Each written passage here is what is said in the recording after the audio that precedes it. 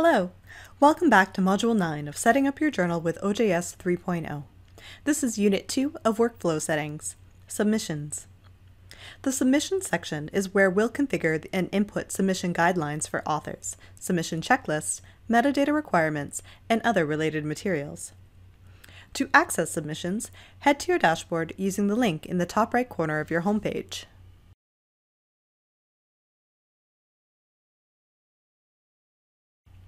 Hover over Settings in the left navigation and click on Workflow in the extended menu.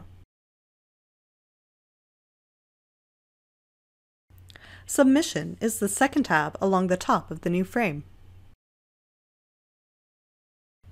The first prompt is for Author Guidelines. This is a section over which you have complete content control thanks to the rich text editing box. Bibliographic standards, formatting requirements, and timeline expectations are some of the information elements that would be appropriate here.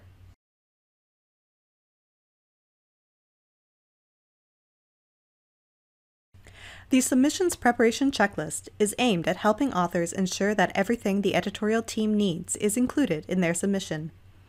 It is pre-populated with default items, but those items can be edited or deleted if they are not relevant. To access those features, click on the expansion arrow. This exposes the Edit and Delete buttons. You can also add items to the list using the Add Item button in the top right-hand corner of the box. The Add Item wizard only has one field, which is a box in which you describe the new checklist item. When you're satisfied, click Save. Notification of author submission allows you to direct the system to email the primary contact of the journal, in addition to emailing the author once the submission is complete.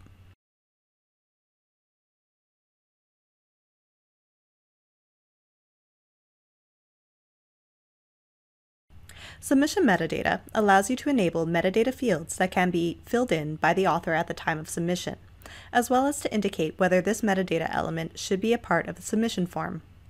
The advantage of allowing your authors to complete the metadata is accuracy and detail.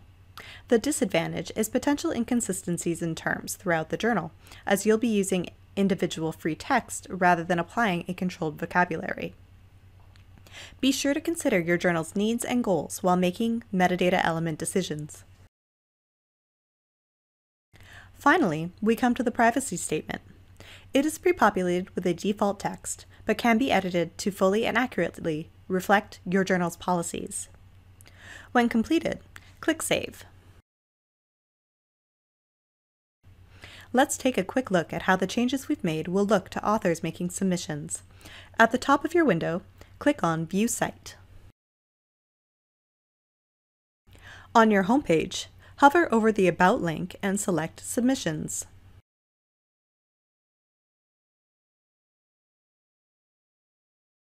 First, we can see the Submissions Preparation Checklist, which matches exactly with what we saw in the dashboard. Following is the Author Guidelines.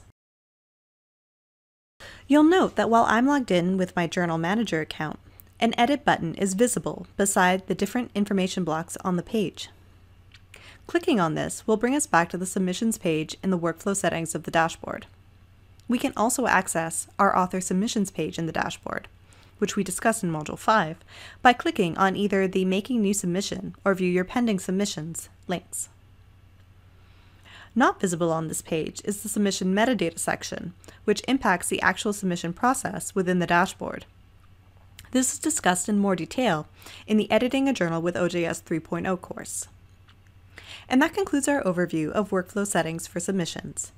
Thanks for watching, and we'll see you again in the next module.